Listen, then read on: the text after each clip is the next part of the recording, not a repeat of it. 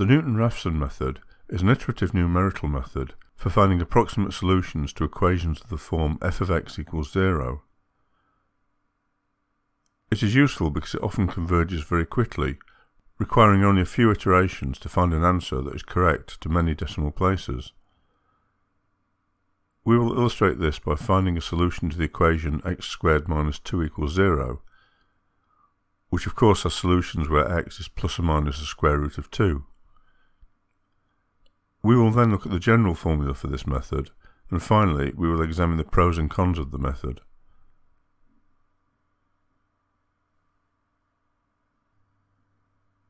The Newton-Raphson method requires us to supply an initial estimate of the x value where the curve crosses the x-axis.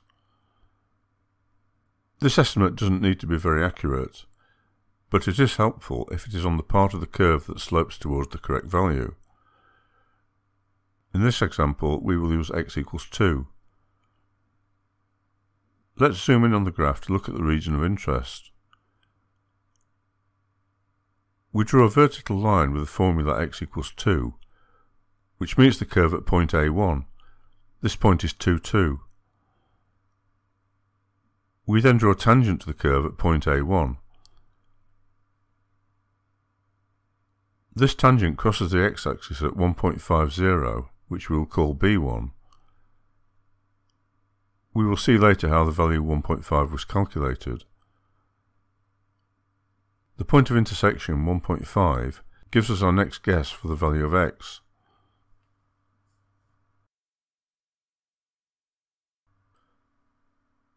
Now we repeat the process, zooming in on the new region of interest.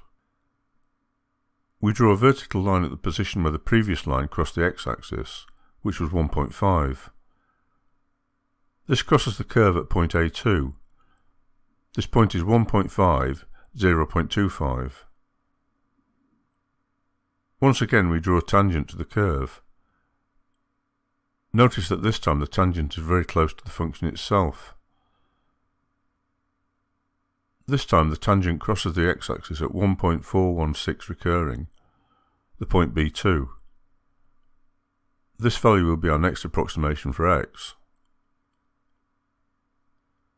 Since the value of the square root of 2 is approximately 1.4142, this value is already accurate to about 2 decimal places.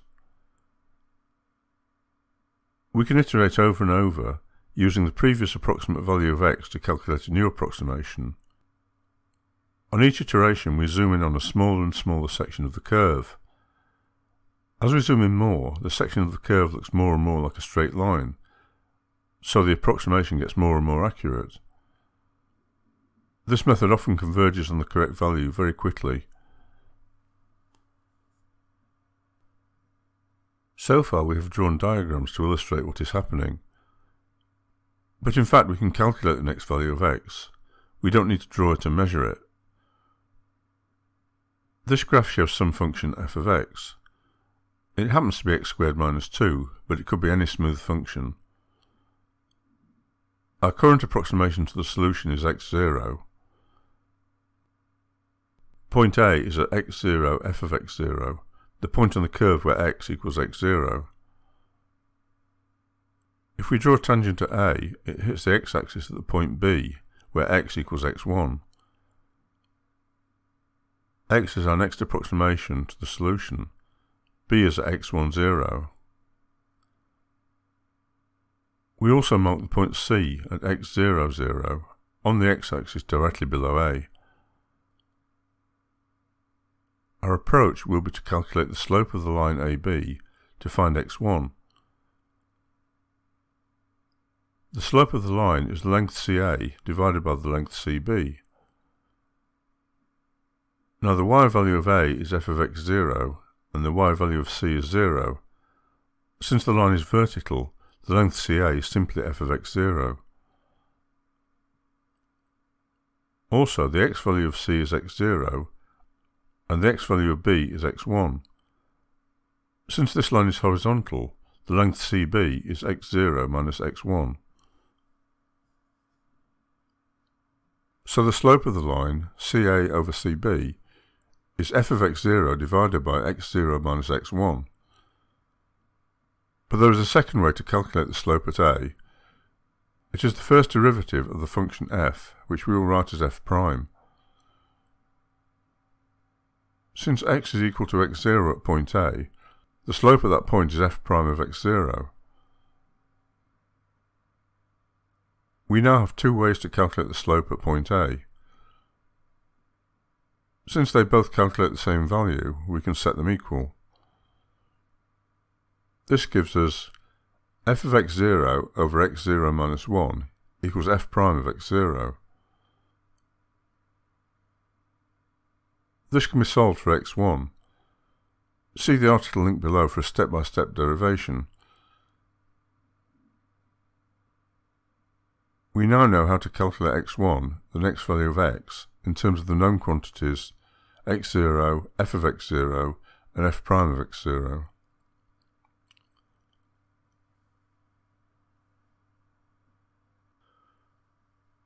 Let's apply this to the specific function x squared minus 2. We need to find the first derivative of this function. If we differentiate x squared, the result is 2x from the x to the power n rule. If we differentiate minus 2, the result is 0, because the derivative of any constant term is 0. So the derivative of the function x squared minus 2 is 2x.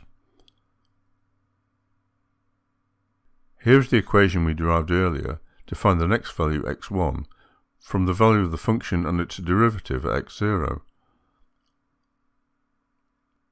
We can apply this to the function x squared minus 2 and its derivative 2x. We can expand the numerator. Cancelling terms gives us this. Finally, we can combine the terms in x0.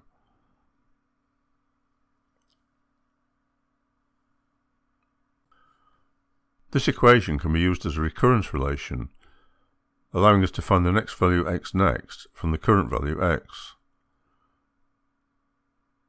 This allows us to calculate a sequence of values that converge on the true value. Starting with the next value of 2, we plug the value into the equation. 2 over 2 plus 1 over 2 is 1.5, which is our next approximation for x. This is the value that we used when we plotted the graph, but now we know how to calculate the value. We repeat the calculation with a new value for x. 1.5 over 2 plus 1 over 1.5 gives 1.416 recurring. We used this value previously as well. It is correct to 2 decimal places. We repeat the calculation with a value of 1.416 recurring. This gives a new value. This value is correct to about 5 decimal places. Repeating again gives another value, this time correct to 11 places. After the 5th iteration, the value is correct to about 15 decimal places, which is about as precise as most computer programs or pocket calculators. For comparison, if we had used interval bisection to calculate the result, it would have taken about 50 iterations.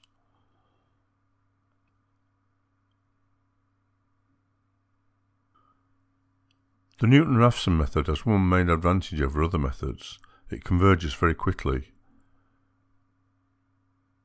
It often only takes a few iterations to reach a precision of 15 decimal places, which is close enough for most purposes. There are some disadvantages though. First is that we need to calculate the derivative of the function to derive the recurrence formula. The second disadvantage is that the method can sometimes be unpredictable. If an equation has more than one solution, a particular starting point might converge on an unexpected route. In some cases it might not converge at all. However, these problems can usually be fixed fairly easily by selecting a different initial value.